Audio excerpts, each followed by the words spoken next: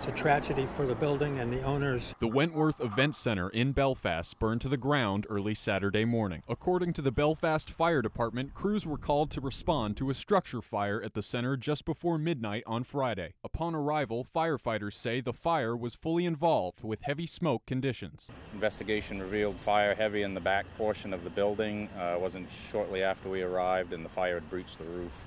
From there, it consumed the whole building. Firefighters say the center is a total loss. In addition to being a venue for weddings, outdoor events, and other celebrations, the building was also a site for the public transportation services provided by Waldo Community Action Partners, a nonprofit that assists low-income individuals. Firefighters say that none of the vehicles stored at the site were damaged, and Waldo CAP representatives say that services will continue. This is a little shocking. We haven't fully planned for something as an event as big as this, but our contingencies are in play and we are continuing services today. Once we can settle the next few days, we'll be able to put a longer range plan in place. Firefighters say it took nearly 4 hours to put out the fire. Morrill, Belmont, Searsport, Northport, and Stockton Springs fire departments responded as mutual aid.